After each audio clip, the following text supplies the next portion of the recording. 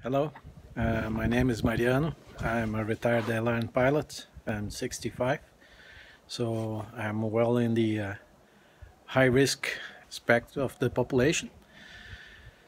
And as well as everybody here around me, the average age is this one.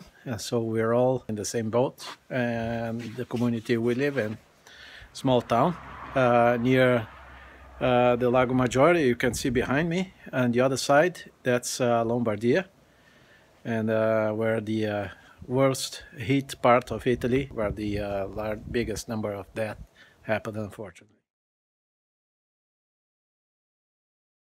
We've been locked down, obviously because of the proximity with Lombardia for a month now.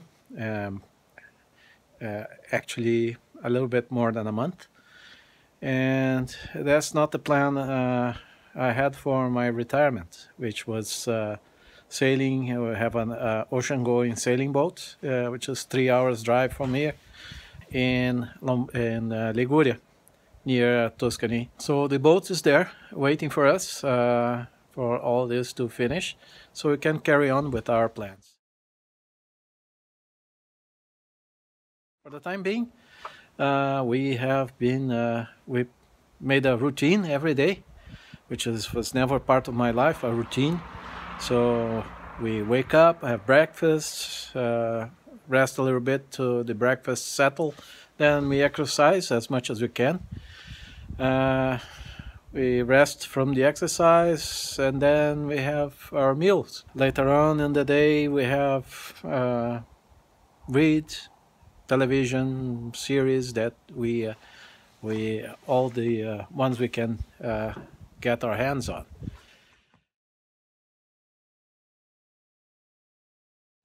And regarding the government plans and the actions taken, I think it's a little bit over the edge, because we can have vertical segregation. People like us could stay at home, the others had to work and produce, because if they don't work, don't produce, they have no money to eat and need help from the government.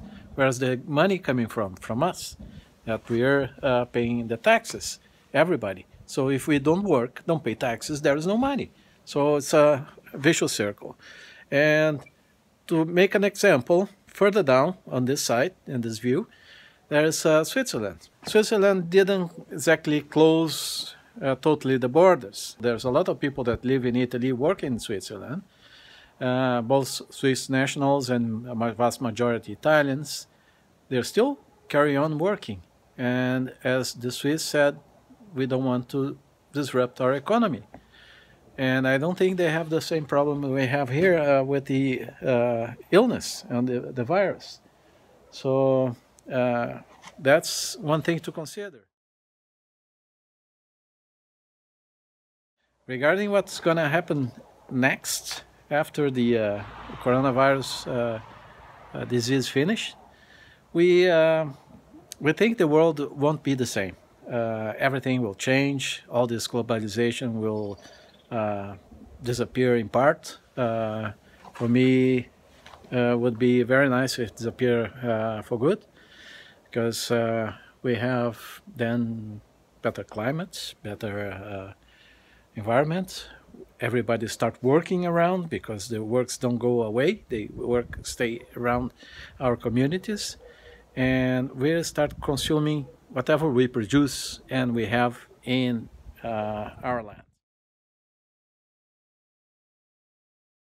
Regarding what to do, follow strict directives of your government. That's the best way, not to invent or read Facebook or whatever social media tells you to do.